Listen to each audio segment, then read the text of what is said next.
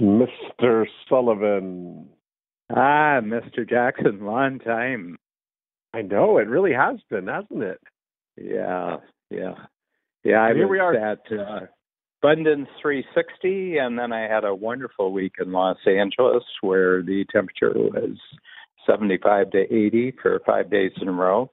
Oh, perfect. Right on the beach at Santa Monica. That was terrific. Yes, I love that. Yeah. Well, welcome back. Everything's right in the world now. We're back. I'm in California, and you're in Toronto. Yes, in Los Angeles? You're in Los Angeles? Yeah.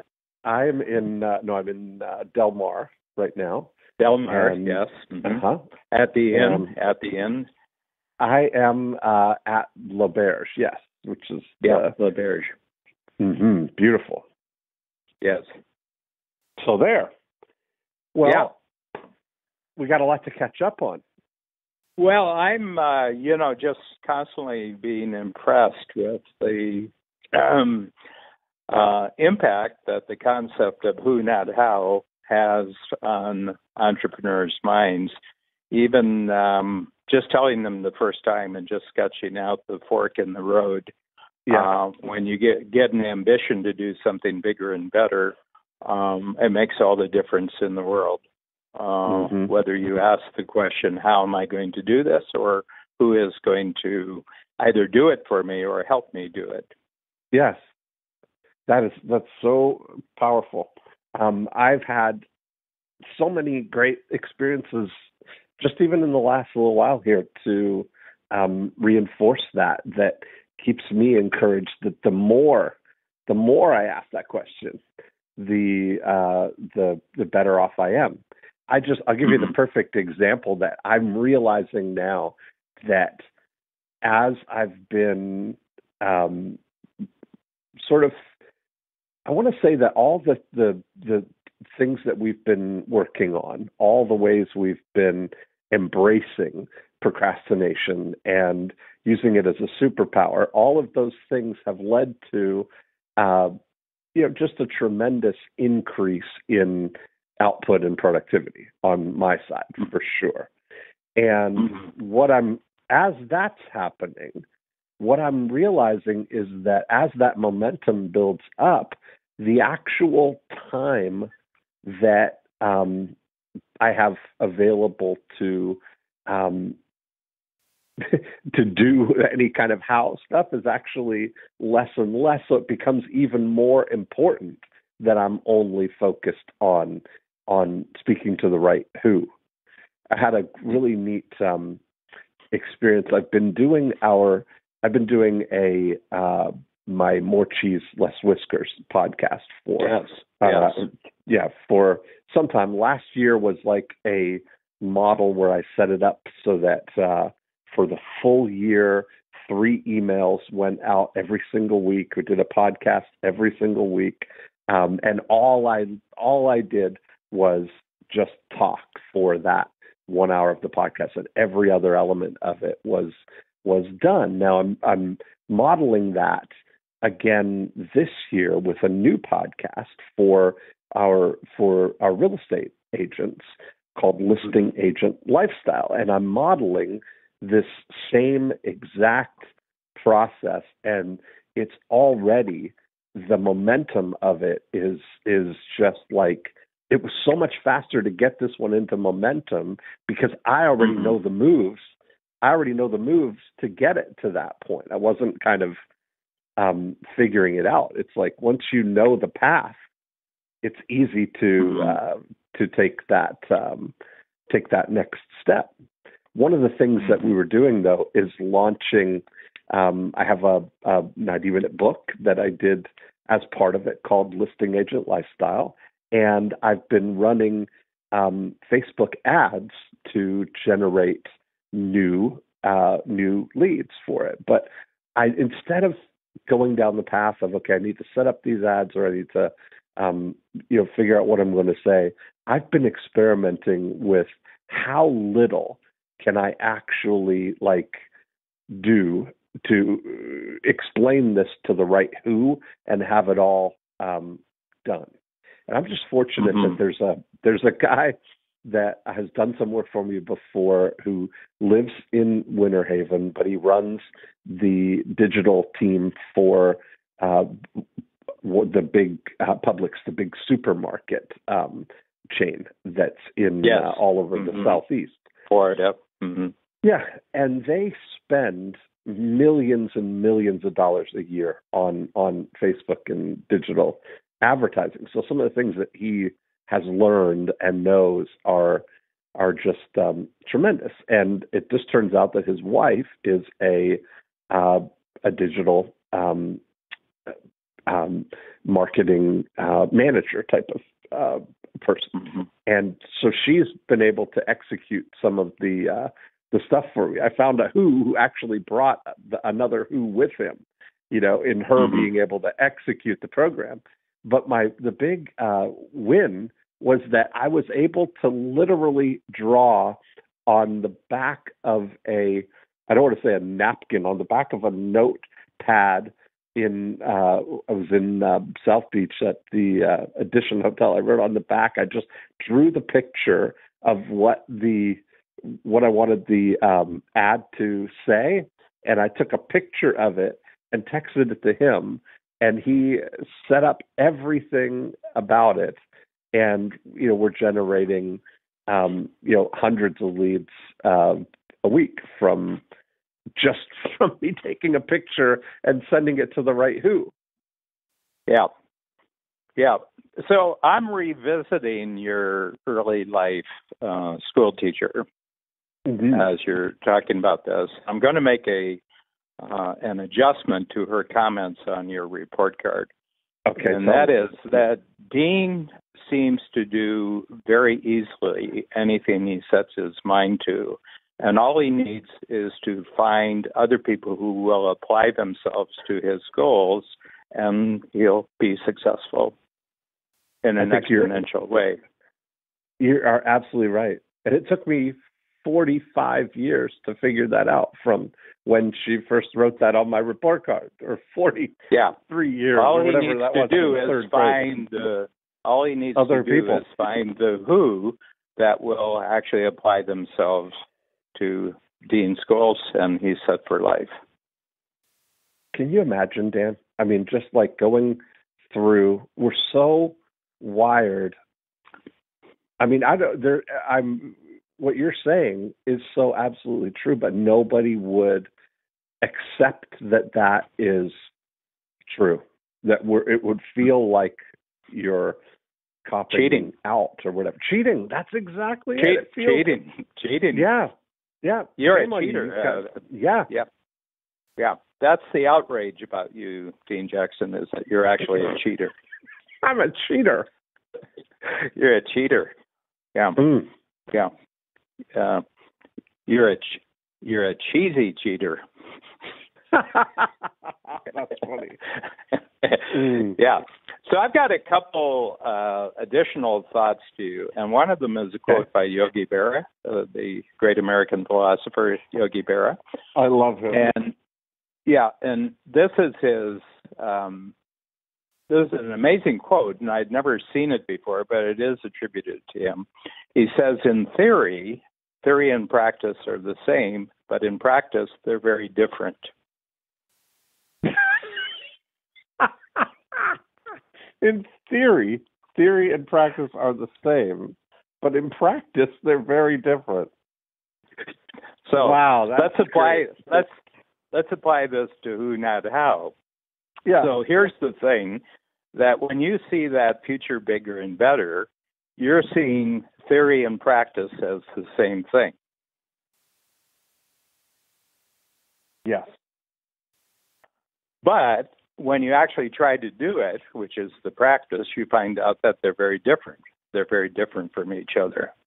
Oh, that's like where we keep talking about that. Unfortunately, the actually doing it is linear and analog. Yeah. Real time. Yeah. And so here's the insight that I get from this. is that it's necessary for us to see our ambitions as sort of a unified, complete whole. In other words, you look 6 months down the road, you got a bigger and better result. And in order for that to be emotionally compelling to you, you have to see it as a whole thing. And what that does then is it convinces you that you're the only one who can actually do it, because this is a unique vision. As a matter of fact, there's almost this temptation not to tell other people about it because they might steal your idea. In other words, they might go for the same thing and beat you to it. And I think that so that's one aspect of it. But going back to your early school teacher, her job in life, and every teacher you had, regardless of what level of education, was to make you a good how person, that you could how to the degree that you would get good grades and you would pass exams such that you could move on to the next level of howing. Yeah. Okay. Well, howing and doing, yeah. Mm-hmm. Yeah, howing and doing. And so, first of all, the teachers you had weren't good at whoing. No. They were only good at howing. And all teachers, I would say, for the most part, in the entire educational system, until you get some superstars at the university level, are totally committed howers, and it's even more important to them that you actually do things exactly the way they tell you to do them rather than the actual result. They are more committed to the actual means of getting something done than they are to the actual result. Mm-hmm. I agree with that. You can get graded. You can grade people on faithfully fulfilling the method more than you can, what they're going to do with it when they're finished with it.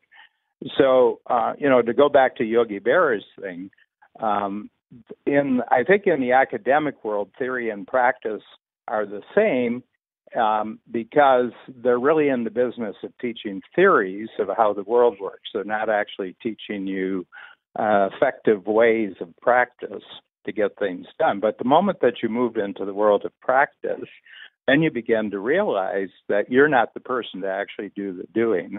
And it makes much more sense to talk to someone who's in charge of Facebook ads for a large corporation and who's married to someone who does this all the time, because they're just really great at practice.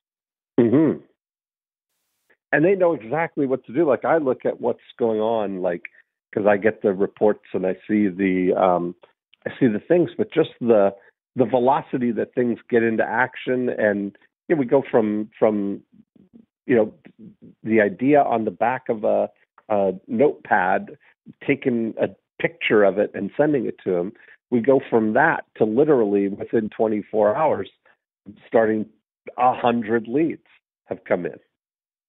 Yeah, it's really it's fascinating to me. Yeah. The other thing, I'm not sure how this relates, but Babs and I have been watching a series on Netflix on the capturing of the Unabomber. I don't know if you remember the Unabomber. I do. Ted Kaczynski. Ted Kaczynski, yeah. And for the longest time, I've been playing around with an idea that relates to the difference between our brain and our mind. Okay. Uh-huh. And what I mean by this is I'm going to call our brain the hardware that we're born with. Okay. So, you're born with a certain hardware for thinking, thinking things through, solving problems, and, conceptualizing things. And, and if I look back over my life, I think I'm still using the brain I was born with. Yes. Yeah, I don't know if it's improved or not, but it's the brain, it's what I had to play with when I was born. Sure. And I can't say that there's been a significant improvement in my brain But where there has been a significant improvement is in my mind, and I describe my mind as using my brain to connect with other people's brains. That makes sense. I mean, that's really, that's and good. You can improve that exponentially throughout your life. So what I would connecting say with is, other people's brains or their minds? Well, their brains and their minds, because you got to appeal to their brain. You're making use. You're being given permission to enter into another person's. You have to attract them through the brain, but then the mind. And maybe it is mind that you're actually using other people's minds. Okay. And I'll clarify that. Yeah. So your improvement of your mind throughout life is the ability that you have to cooperate with other people's minds out in the world. Okay, so just to use the Facebook ad capabilities, they have, long before you met them, spent years, maybe decades, developing their minds in the area of marketing. And when Facebook came along, they included Facebook as part of their minds. And so this is a ready-made capability that you have not had to spend any time whatsoever. You haven't had to spend any time. And all you have to do is interest them in collaborating with you. I like where this is going. I mean, it really, you kind of think about the brain is like hardware. Your mind is the software, I guess, if you think about it that way, that runs the reason I'm telling operator.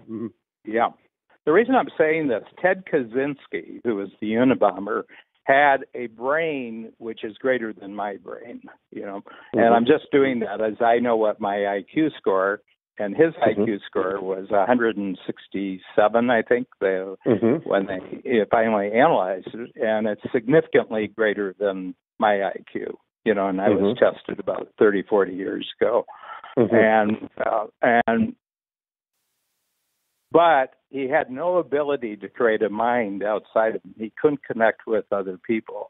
Okay. And so his failure to connect with other people made him extraordinarily angry and vengeful at a world that would not connect with him. And so he had to get their attention. And he did it with bombs. He would send bombs through the mail, and then he would get publicity. And now he was being recognized.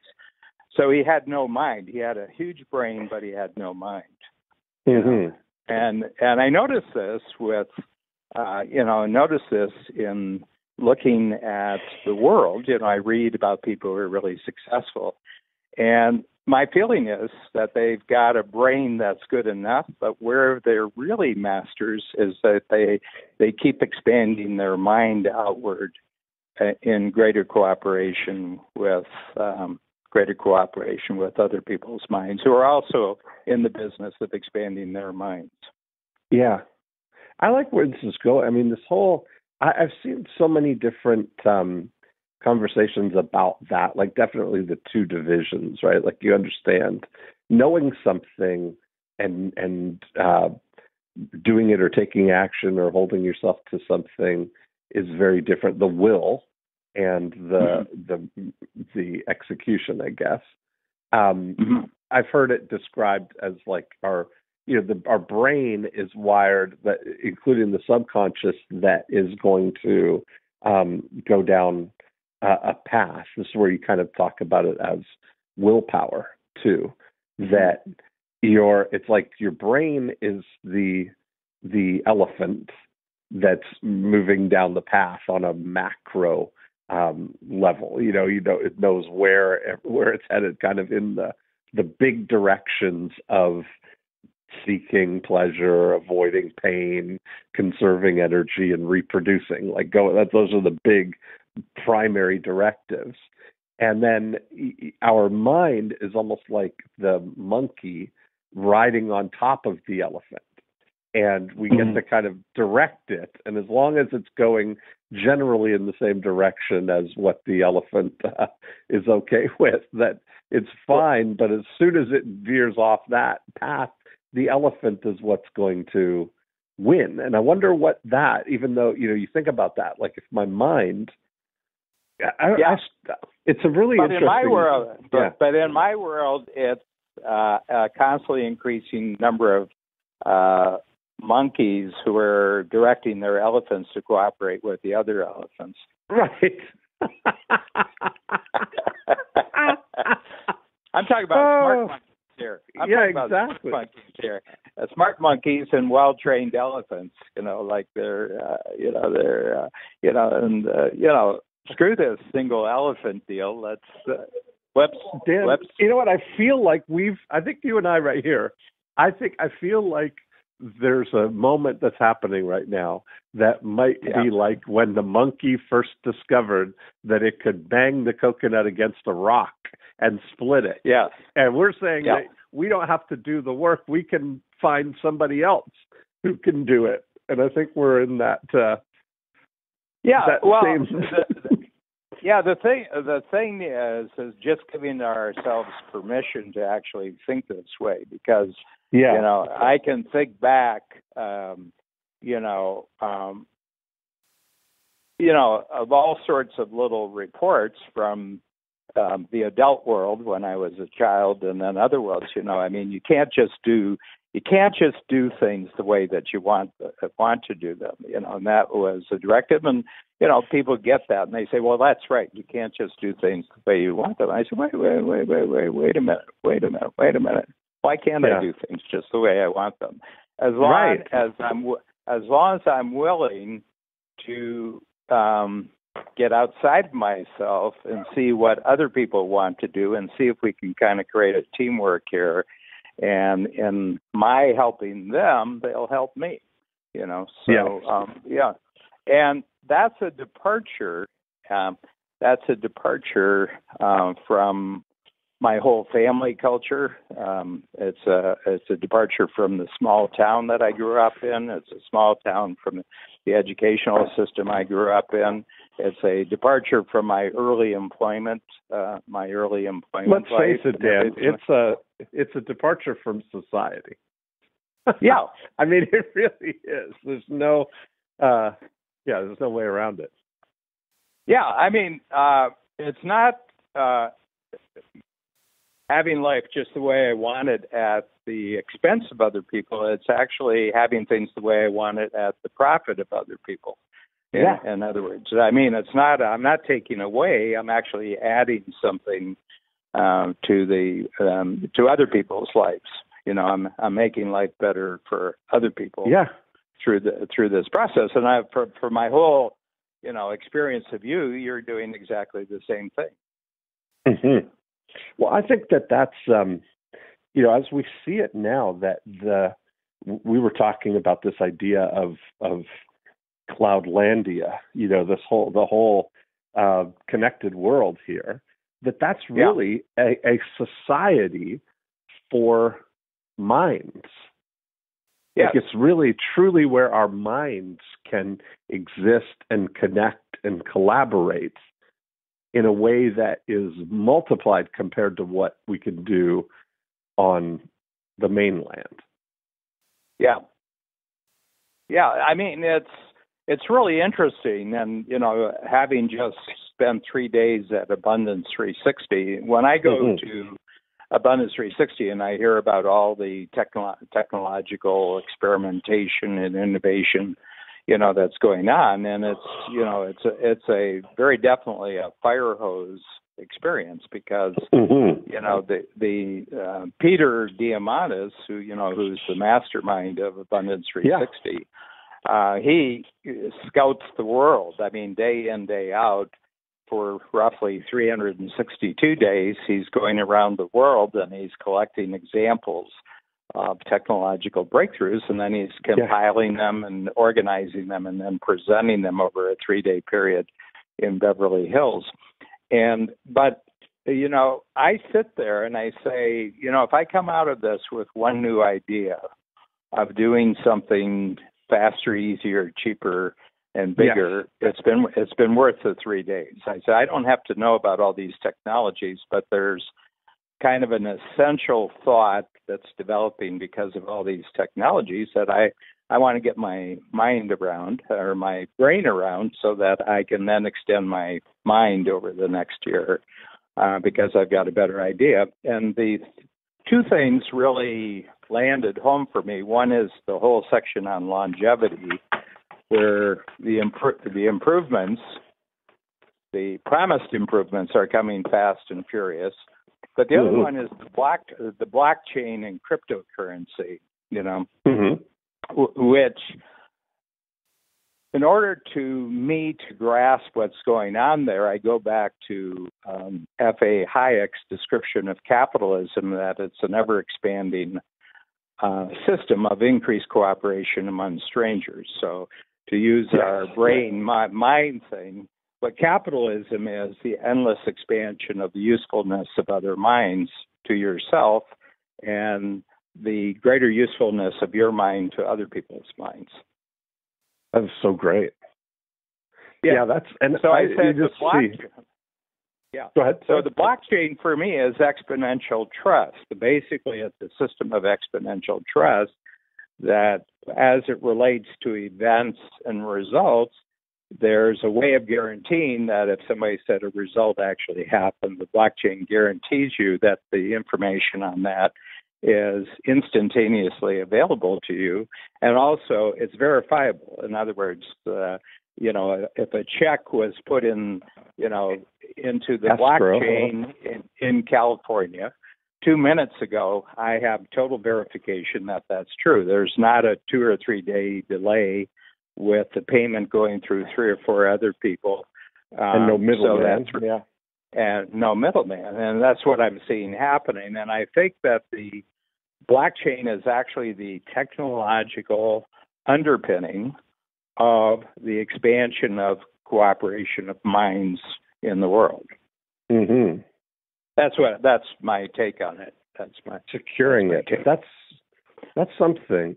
I mean, because you see that it's like everybody's been sort of ultimately focused on Bitcoin as the story of it, but the underlying hero is blockchain. That's going to be the ultimate. That's the game changer. Yeah. Yeah, and the way that I approach it, of saying, well, what in the world already looks like blockchain? It's the ATM network that I've been using for 25, 30 years. Right. ATM, and when you and I both go to Europe, you go to Australia, you have no qualms whatsoever about taking your card and sticking it in some machine, punching in your numbers, and having total confidence that the amount of money that you wanted actually comes out in a matter of seconds. But the other thing is, you get a receipt that says how much you still have in your account, and it's absolutely okay with accurate. You. Yes. It's accurate. And not only that, I've never been shortchanged. When the cash comes out, I count the bills. Never in 25 years have I been shortchanged. And my receipt information has always been absolutely accurate. And the machine gave me my card back. Mm-hmm. And so I'm saying my feeling is that the blockchain is just this to an exponential level. It's the ATM experience to an exponential level about all transactions in the world, not just these particular cash transactions. So what do you think will be the first practical use that you will experience of the blockchain? Well, my feeling is that entrepreneurs are going to go for this faster than the general public. Yes. And the reason is that certainty of transaction is really crucial. And you and I both have the experience of people signing up for things, signing up for the blueprint, the breakthrough blueprint, or signing up for one of my coach programs. And there's a little bit of uncertainty in the sign-up rate. Okay, the application came through. Did the deposit come through? Yeah, the deposit came through, but it came through in a check form. Okay, so is the check legitimate? Okay, or they give you a credit card number, and the credit card number, we have to check to see if the credit card is actually there. Okay, and especially when you're moving from one country to another, there's a delay, and oftentimes there's a rejection that takes place for one reason or another. Sometimes having to do with the individual themselves or incompatibility between banking systems and everything else. And my feeling when we are on the blockchain and everybody's signing up for the strategic coach is that's instantaneous. When they sign up, it's instantaneous, and there's complete verification, and there's complete certainty. And I think that that's what I see. How do you think that will change credit, or will it change credit? Well, I think it changes credibility. You either have it or you don't have it. In other words, in the moment, you're either who you are, you're either who you say you are, or you're absolutely not who you say you are. And it's not a degree of gray; it's black and white. Yes. Yeah, just wondering about the whole, because I think as I look at things like how's this going to change for entrepreneurs, I could see it definitely having an impact in the real estate world, especially in title transfer and look at chains of title and all that kind of stuff. That certainty, and perhaps even, I think it's going to maybe have a pretty big impact on mortgages, on credit history. Well, it feels like Well, here's one right here, and you're 100 times more familiar with this and knowledgeable about that I am, but it's the inspection of houses. Yeah. So in other words, you'll put down a down payment on a house, which secures it, secures the transaction for you. But then it's pending an inspection of the house. Okay. Okay, and that can take days. Yes. And depending upon the availability of a qualified inspector and issuing their report and everything like that. Yeah. What I see that this will encourage is that you don't put your house on the market until you already have an inspection, that's verified inspection of the house, that the house that you're selling to the public has been pre-inspected. And that's part of the blockchain. So you're not just selling the house, you're selling the verification that the house somebody thinks that they're buying is actually the house. Yes. And there's no problems with it. There's no electrical problems, no plumbing problems, no heating problems, and everything else. It's been pre-inspected. So well, that's interesting because I have a good friend here in Florida who's going down that exact path. He's created a company called Certified Pre-Owned Home, and it's exactly that model. Yeah, he's setting himself up totally to be on the blockchain. Yes, that's and all fantastic. the people who use his services are setting themselves up to be on the blockchain. See, my feeling is the blockchain is the technological result of a global wish. The global wish for I just wish I could trust everybody. Is that really what you? It is? I wish I could trust everybody that I want to deal with. Yeah, certainly. I don't have to deal with everybody, but the people I want to deal with, I want 100% trust. Yeah. Okay, I want 100% trust. Now, back to the who versus how model that now has overtaken the procrastination model, because I think this is the child we produced, Dean. Yes. Yes. Oh, that's funny. Yeah, and it's a precocious child. It's a very precocious really, child. That's true. Yeah. That and I'm going to ask you this question because we're approaching 2 years of doing within 5 months or so, We're approaching 2 years of doing the Joy of Procrastination. How has your, what I would say, your alertness and your curiosity about how other people's capabilities been heightened as you move from the world of howling, yourself doing the howling, to other people doing the howling? So what's happened to your thinking there? Well, what I think has been very clear for me is what I'm getting rid of any of the howling myself. So I'm hyper vigilant now for looking for people who are who they would just be a dream come true for them to know, to do what they do. Like I've got 3 different writers that I work with that are, working on different projects, and it's all derivatives of things that I say. So I realize that importance of that. There's nothing more valuable in my part than the conversation and recording it, because only when you record it does it become a digital asset. And then, so now all the things that come along with that are opened up when I've got the right team of who can do things. And I overlay the who's with the profit activators, really, is what it comes down to.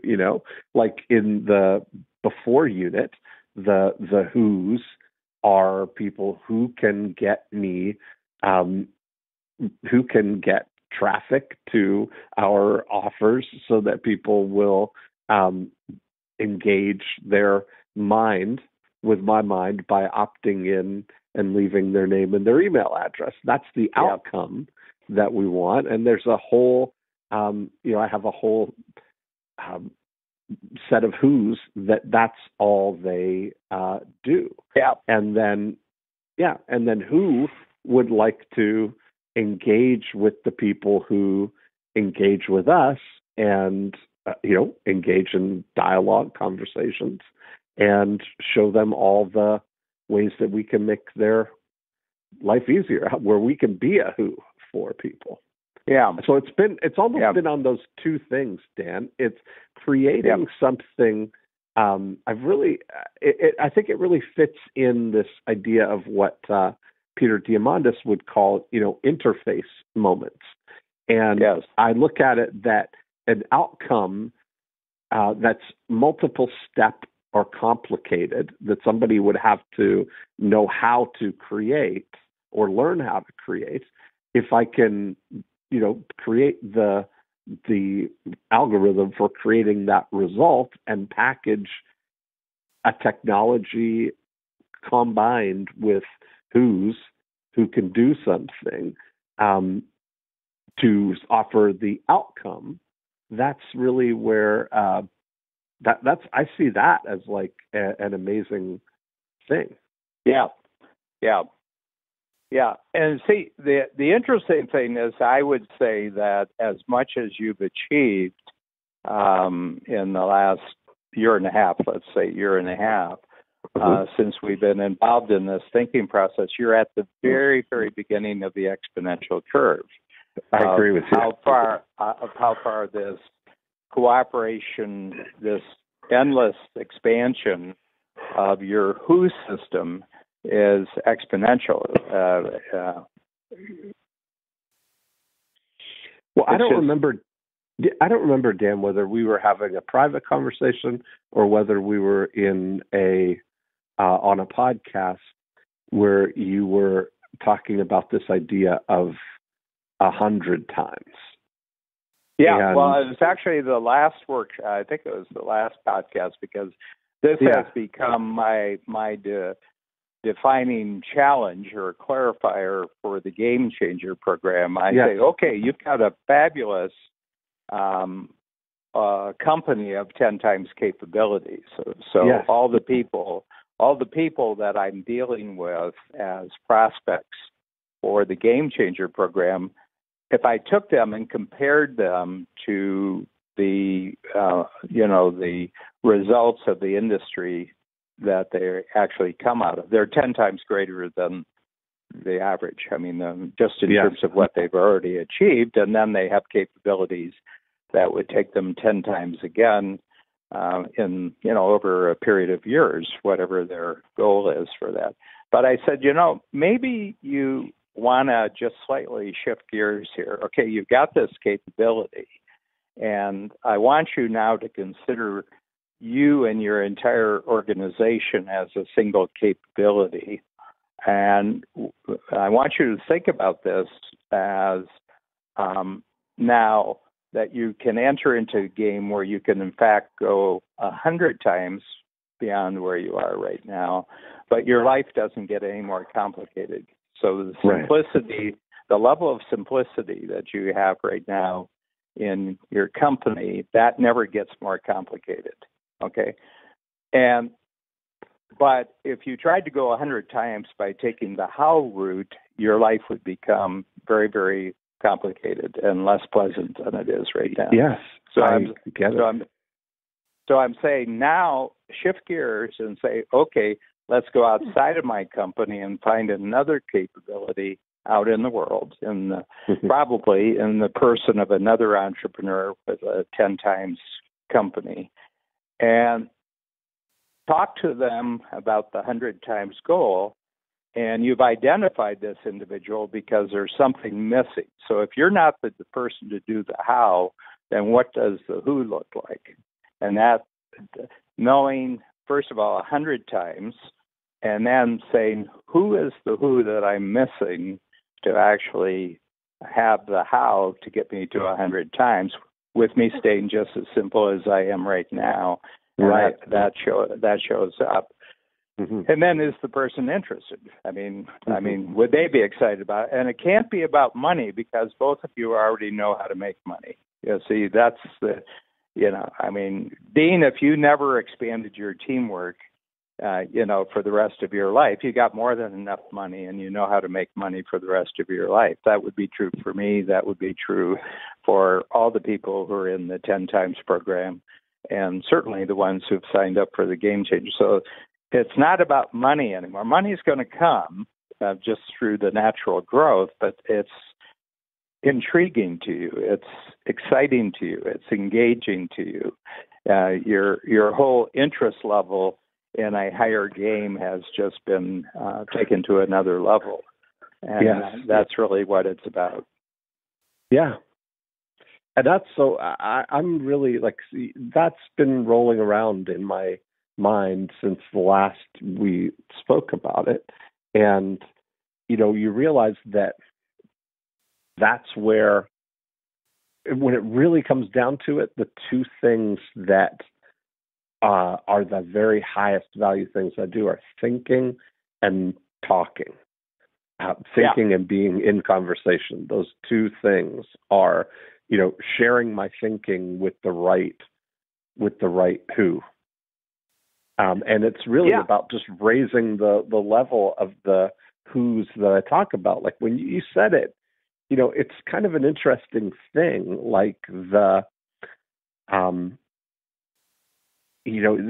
really something, if you really thought about what you know or what I know, what anyone knows listening, that there's the right, if the right who knew what it could have a big impact on them and on the world, right? Like that's the reality. So yeah, it was really, it's fascinating to me how just one little mind shift. Yeah. I'll give you a really good example of that, and that's the collaboration between Peter Diamandis and me. Okay.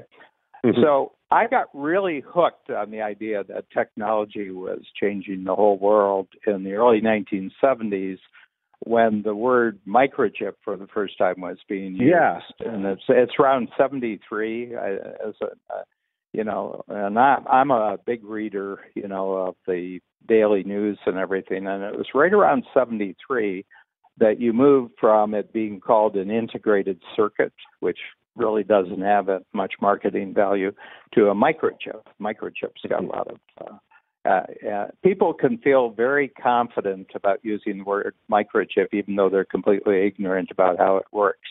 Yes. And that's the importance for communication, is that you can confidently talk about that which you're ignorant about. Okay. And so I got, 73, 74, I said, I got the feeling that one huge couple 100-year, 500-year monopoly game is ending, and all the pieces are going back into the box, and it's now an entrepreneur's game.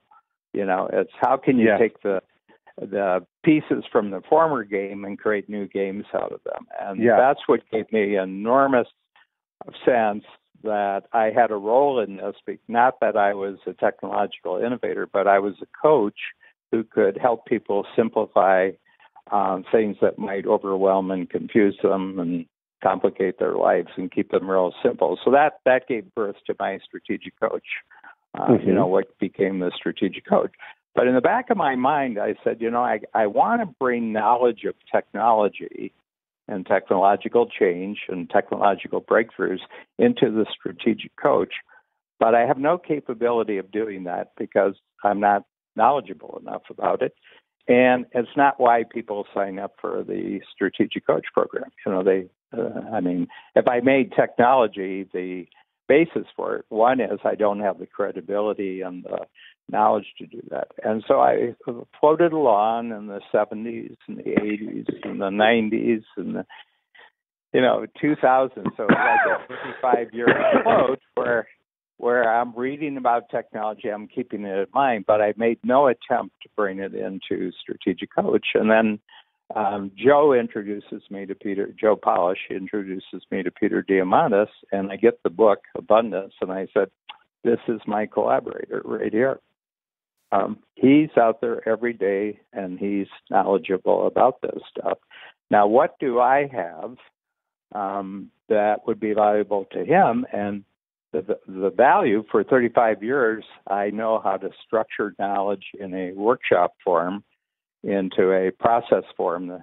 And I also have a marketing organization that can put butts in seats. What if we create combining his knowledge of the technological world and my ability of how you create learning structures and learning experiences and how you fill a room, we'll put them together and we'll create a new thing called Abundance 360 that those strategic coach clients who are intensely interested in this will have this opportunity once a year to go off, and that's the collaboration.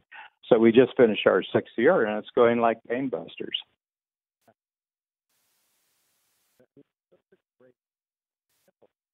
Hello? Oh, sorry. Are you there? Yeah. Okay, there. Are you there? I am here. Yeah. It's such a great example of that kind of collaboration. I mean, yeah, because he's not organized around being able to pull off the events like that, like the way you are, and this now has become an amazing thing. Yeah, and for me, it's not even about the money. I mean, we get people every year. We meet people at the conference who never knew about Strategic Coach, and they sign up for Strategic Coach, and everything like that. And there's got to be a lot of money in it over. We're both committed to 25 years. Right. There's going to be a lot of money, but I don't depend on that for my money future. Right. Exactly. It's given me a capability that I can bring to all my technology interested clients in Strategic Coach, so that they have a structured annual upgrade to their understanding of what's happening in the world. And that's a great capability for me to have. And all it required was a collaboration with someone like Peter. I love it. And that's why I'm so thrilled about the Game Changer program, even just that mindset, Well, I've got an upgrade. I've got an update on that too. So at Abundance, there were 9 game changer signups. These are people who were coming for the first game changer workshop who were available. There were more than that at the conference, but they were otherwise engaged. And so on one of the days for lunch, we got a private dining room in one of the hotel's restaurants, and we had 9 of them there. And, you know, we have the model of 1 + 1 = 3. It's the 3 arrows. You have the your arrow, and then you have the 100 times vision, and then you have the other person's 10 times capability. And I simply had each person go around and describe their game changer project and collaboration using that model. And everybody in the room instantly understood what everybody else in the room was doing, even though nobody was doing the same thing. They were from completely different industries. And then people said, "Oh, I know somebody you should talk to. Oh, man, do you know about this?" And the whole room went crazy. It was like being inside an expanding mind. It was amazing. You know, it was 1 hour. You know, I mean, the workshop is 8 hours, but this was just 1 hour with 9 people, and everybody knew what the game was about instantaneously. And so I really feel, you know, I was telling Babs, I haven't felt this level of excitement about my future since I created the strategy circle back in 1982, because I felt that I had created water the first time I realized that you can be incredibly valuable. You can get a big check. The check is instantaneous. You don't have to do any homework. You don't have to do any research. You just have to show up with a structure in your mind and everything. And I feel the same way for the first time. This is 35 years ago. This is the first time I've had that same feeling that I had in 1982, is seeing what the game changer is going to do. And everybody afterwards came up to me and said that was mind-boggling what we accomplished in 1 hour. Yeah. Gary Klaben was telling me a little bit about it. He was at my Breakthrough Blueprint last week. Told me. Yeah. Yeah. So very exciting. I haven't been this excited since you created the 10 times program. which was interesting enough to get you back. Yes, exactly. That's exactly it. It was the perfect thing. So where have we traveled today? Wow. I mean, I think I was thinking about adding on to what you were saying about the microchip, that I think that the microchip has really now, all those years that you were focused on it from the 70s, 80s, and into the 90s were what, you know, if we take that abundance track, would be the, deceptive years and the disruptive years. And now we're firmly entrenched that it's evolved beyond the microchip now to really to this, the cloud is really the big thing, right? The whole we've dematerialized. And that's exactly what it is. And I think that now I get that feeling like you're talking about for that, that this is really, so you wonder now, how does that, I think what the cloud is really disrupting is going to be the mainland. Yeah. And I think that's really the thing, that it's kind of deceptive in a way now that there's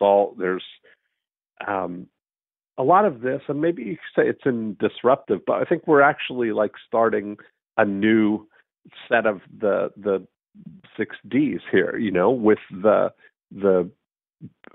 migration of society to really being just a collection of collaborative minds.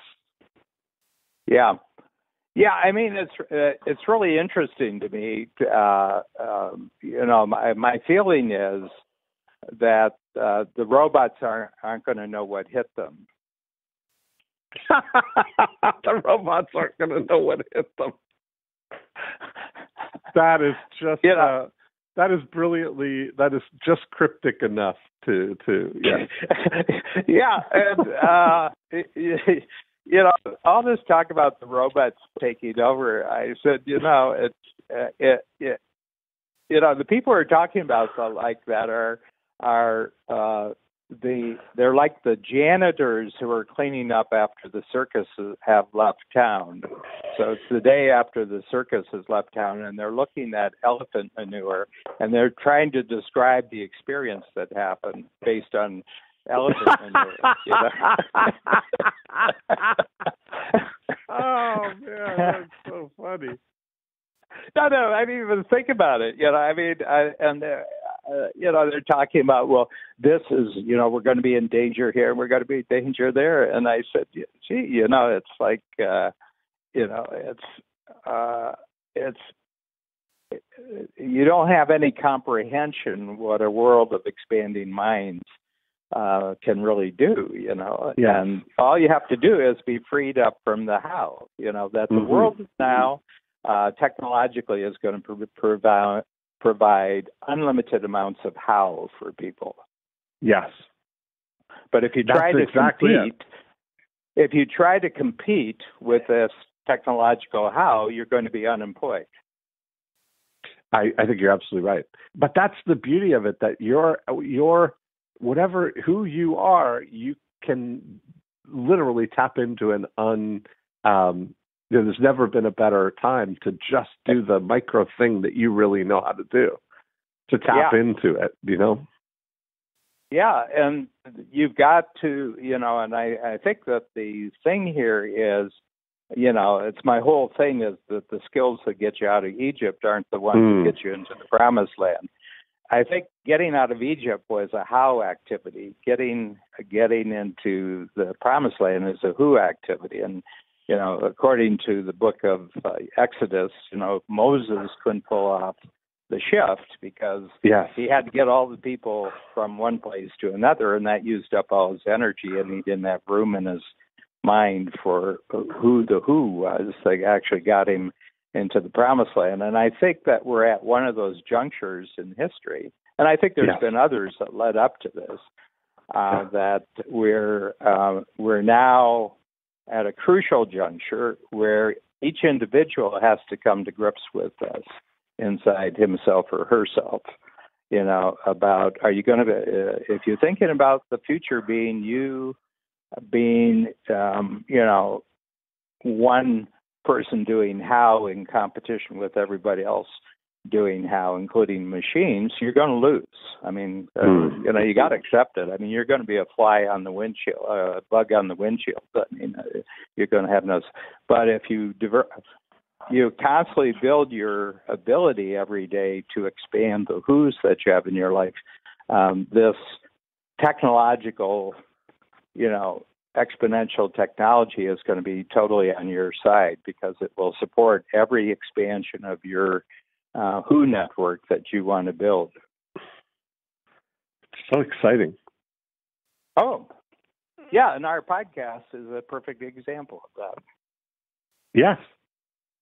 I couldn't have developed any of these thoughts on my own, and I would say likewise for you, but together we can. You're absolutely right. But the fact that you had created this capability of doing a podcast where all you had to do was dial, talk, you know. And we're done. And we're done. And now it's, you know, the moment that we finish this call, it's a reality in the world, you know. Yeah. And because of the setup that you've actually created. Which has been so, that's the cool thing is that now what you and I get to focus on, like I would say probably, Dan, 99% of the time that we're having these conversations, I don't even realize or think that we're doing this for other people. It's almost, I mean, that's really, I just, the inherent value of it. Yeah, and people have told us that they get the distinct feeling that they're eavesdropping when they're listening to our podcast.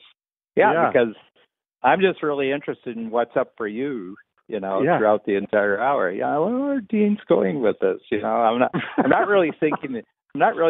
I mean, I'm thinking about the audience, that if we say something that there isn't a context for it, then we have to provide context for it. But that's my only,